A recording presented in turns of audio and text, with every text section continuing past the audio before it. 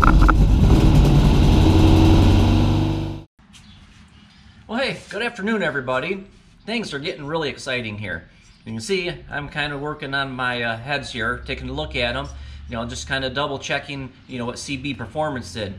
When I did order them, I did give them, my specifications. I did tell them what I wanted in these heads, and basically, it's going to be a 92 millimeter bore, but yet, they're cut for 94 millimeter cylinders. I needed to clarify that with the combustion chamber, and I told them I'm going to be running roughly 600 thousandths lift.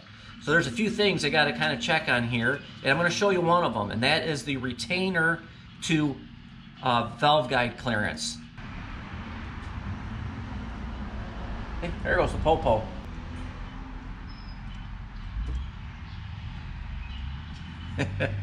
Alright, I gotta remember where I left off.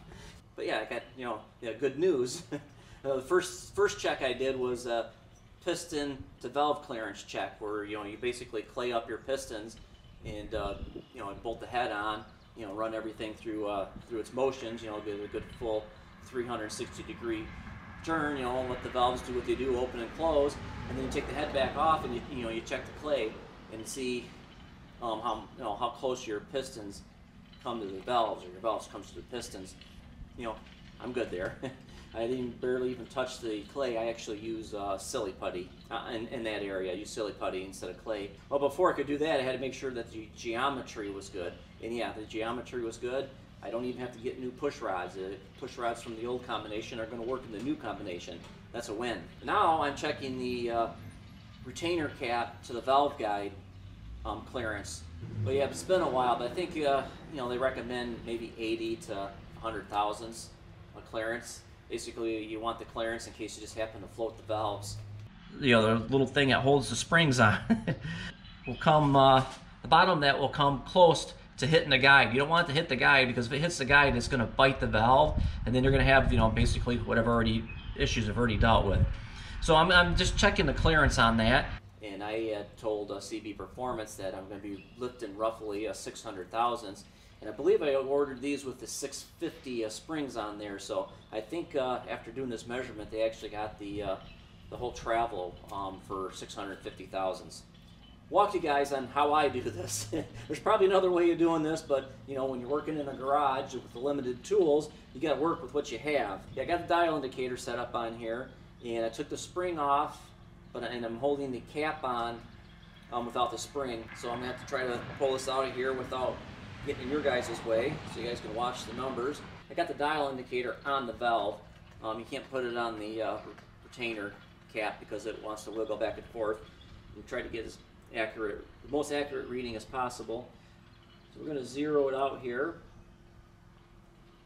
And it looks like we are on 0. So we're just going to, let this do its thing, and we're going to count how many times it goes around. 1, 2, 2, 3, 4, 5, 6, 10, 20, 30, 40, 50, 60, 70, 80. So yeah, we got 680 thousandths, which is great. We'll do it one more time. Doesn't hurt to double check. The dial indicator is a little off. See if we can get the same reading. One more time. So we're going to go 1, 2, 3, 4, 5, 6, 10, 20, 30, 40, 50, 60, 70, and 75. So we're still on 0. No, still on 0. So yeah, 675 thousandths lift. In my application, this is going to work really well. Because when I was setting up the rocker arm geometry, or checking for rocker arm geometry, I discovered I had like 560, I think it went with 66 thousandths lift. So I got over 100 thousandths clearance. Ooh, G-body, Monte Carlo. Squirrels again. Yes, I have over 100 thousandths clearance there, so I should be A-okay. But yeah, I'm pretty much ordered these things. I'm going to run them right out of the box. I did make a few checks.